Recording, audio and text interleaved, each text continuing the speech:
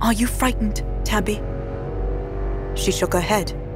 Call for me if you need me.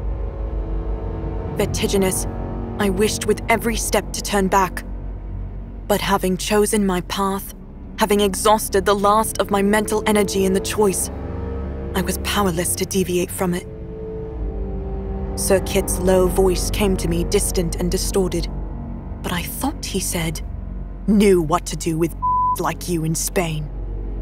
Shock pushed me forward to peer around the corner, but my eyes could see only the black door, rimmed in flickering light like the mouth of hell.